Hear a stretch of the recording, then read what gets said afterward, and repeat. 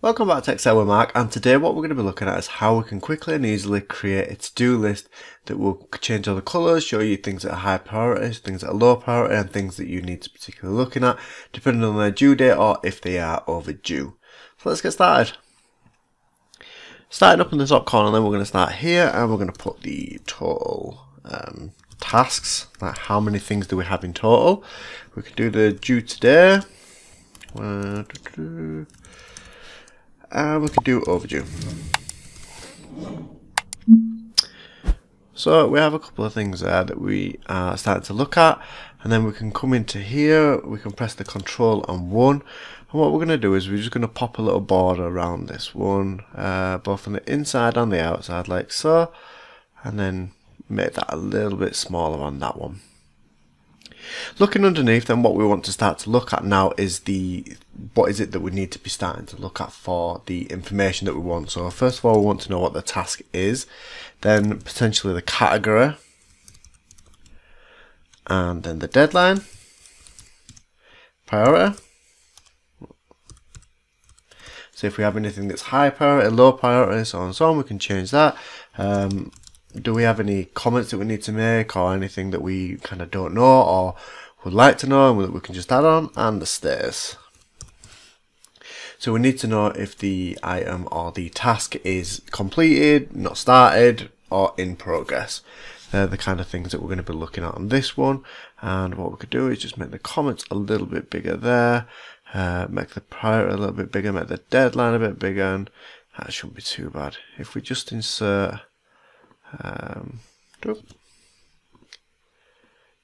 another row there, and then we'll just put the to-do list there. And then what we can do is if we highlight all of these, press the Control and 1 again, we can use this alignment feature here, and then for the horizontal part we can do it centered across the section. There we go, so it'll highlight it there for us rather than using the merge and center. So what we can do is then if we were to get that and say just put that as maybe a light grey. So once we've got this, we can easily break this down now then. So if we were to use, and we'll just do it down to line 31, the Control and 1 again, and we'll go for, say in the inside, we'll go for a little bit thinner, and on the outline, we'll go for a little bit thicker there. So it don't make too much of a difference, but it just makes it enough. And then if we say within the middle, we can maybe make it a lighter grey there, just so we can see what's what. And that again, we'll make this a little bit of a lighter grey up here as well, just so we've got a couple of things. And up above the comments here, what we'll do is how many of the tasks are completed, in progress, and not started. And then at the side, obviously we need to put a little box there just to say what everything is, but we'll just give it a little box there, all complete. And colour that in, so we're good. But now what we can do at the side here is, if obviously when we're looking at the priorities, we want to know what's the high priority. Okay, so if anything, I'll just pop that down. So if anything's a high priority for whatever reason, then we'll be able to pop that in there, and we'll be able to count that easy enough and see where that is. Like so. Okay. So just to make it a little bit neater, what I'll do is I'll get rid of that there. So it just blends in, and we'll push all this down one. So what we can start to work on now then is the amount of things that we need to add in and any list that we want to do. So within this part here, within the status, what we would start to look at, or maybe potentially we'll start to look at, is what is it? So do we want it to be not started, complete, or in progress would be the things that we would look at. So what we can do at this point then is we can select the row that we have, we can go to data, and we can go to data validation. Once we've clicked into this, we get this little pop-up here. So we're going to change this allow, and we're going to change it to a list. And what we want to do now is not started, in progress, and complete. Once we click OK at this point then, we can see that this little drop down arrow kind of appears here. We can click into that, and then from here we can see what we've just put. So we have the in progress and we have the complete and so on and so on. But as we move down then we can kind of add them and do what we need to do. But a way that we can make this even better is when we hit these particular values, we can get the cells to change into different colors. So again, highlighting where we are there, we can go into home and we can use conditional formatting. We can highlight the cell rules and then we say equal to. So if we have something that is not started, we'll leave it as just a red for now, but then we can say not started, like so. So we have the red. When we have the second drop down, if we just say in progress, we can use that again on the conditional format and we can say equal to, and we can say in progress. But this one, we're going to put this as the yellow, like so. And then for the third one, you probably guessed it, for the completed, conditional formatting and equal to, we can change this one to the green and then complete. Oh, there we are, complete. So you can see there that we have 3 different colours, and this will apply then all the way down as we start to work on these things and we change the colours for them. So if we just say not started for now, and then we can go for that. So at the same time, we want to know how many tasks that we currently have on the go. So we can click into there and we can press the equals. And we can see that just by putting in count, we have all these different kind of numbers and different things. At this point then we can use the count A function. And then what we can do is select all of this area here. And then we can just click OK. So we can see that total tasks are 0 currently, but if we were to input something into this, so say renew passport, and then press enter, we can see that the total task there goes up by 1. And at the same time as well, if we were to get rid of that, we can see that the total task goes down. So we have the renew passport there. Again, if you have any particular categories that you have that you would like to put these into, we can do this again in a different way. So you can set up a setting sheet. And what you can do at this point then is you can put into different categories. Oh, when I press on that. So within these categories now then, what we can do is if we put that in bold and we underline it, then we can say that all the different categories that we might have within our household, for instance. So we can say this is just general admin, we can say that's a household task, we have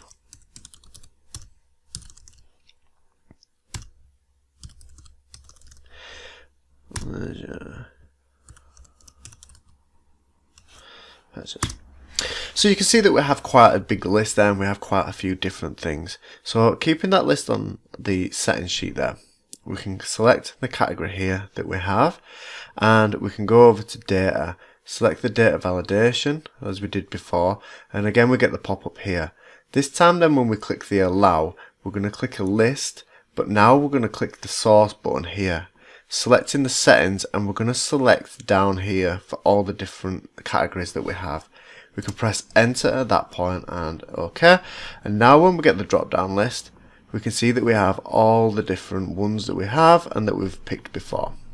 So clearing that out, then we can just press the delete button and that'll get rid of that for us. And again, we can just clear them out of the cell, making it blank, just making it nice and easy. And we'll just fill in this first one here. So if we have a deadline here, we can say today's the 18th of January, so we can say the deadline is the 20th of the January, 2023, wishing away a year. And what we can do now is we can say, do we have anything that is due today or anything that is due later? And again, you can kind of change this, so when you have all this selected here, you can change the home, and using conditional formatting here, you can highlight the cell rules and we can say, is it equal to, say, today's date? So if we say today's date just to start with, we can put this as a yellow because we kind of need to get on with that today. And then in the box here, we can put equals today. and then an open and a close bracket. Pressing enter, okay, it doesn't do anything because the date is not equal to today, but if we were to change this there, then you can see that the box there would change to the yellow because it's equal to today's date, which means that it's due today. So what we can do is select this and use the conditional formatting select.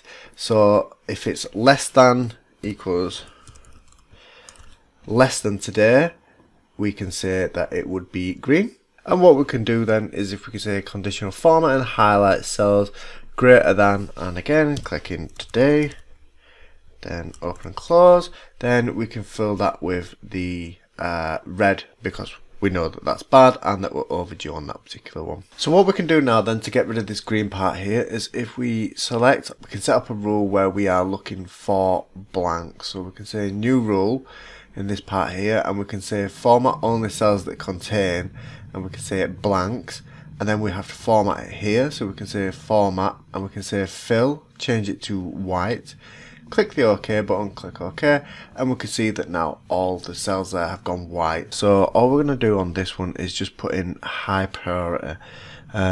So if we change the formatting of this one, change cell rules equal to, and then we say high, and we're going to leave that again, we'll leave that just a kind of plain red. You can go in and customize that if you need to do, and let's just make this the nice little grey.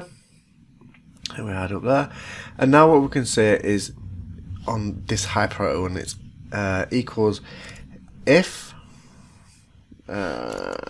equals count, and then we can go down and we can say count if, and we can say within the priority range, like so, if the criteria is equal to high, oh, when I can spell, like so, and then we can close the brackets, press that. What that will do now is count anything in there. So if we put this as high, then we can see that that count goes up there, and that we have the 1 that will appear for us there. And we'll just change this to that so that it stands out a little bit more. Again, if you want to do with this, what you can do is you can go to the data, you can go to the data validation, and I'll just make sure I've got everything selected. You can go to data validation, and you can click in the list, and you can click in high.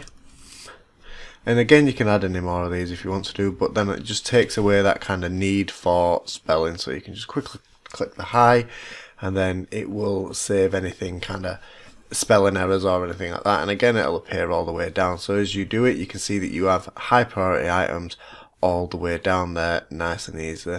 And if you need to do, you can just delete them out. Again, nice and easy. Any comments that you want to do, so you want a new photo, like so. So, and then we can see that we have the not started, the in progress, and the completed there, as we have. So you can see at this point on the end bit in the status, we have the not started, we have the in progress, and we have the complete. So up here we can see all the different things that we have. So what we need to do now is just fill these in. So we can say, oh, when I select the right one, we can say count if, and then we want to select the range down here because that's where we are wanting to look at, and we can say criteria, and with the brackets we can say complete, close, and close that. So we have one complete, and for the next one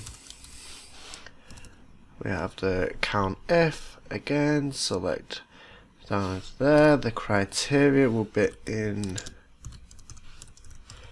progress, and not started, count if, and status down there, and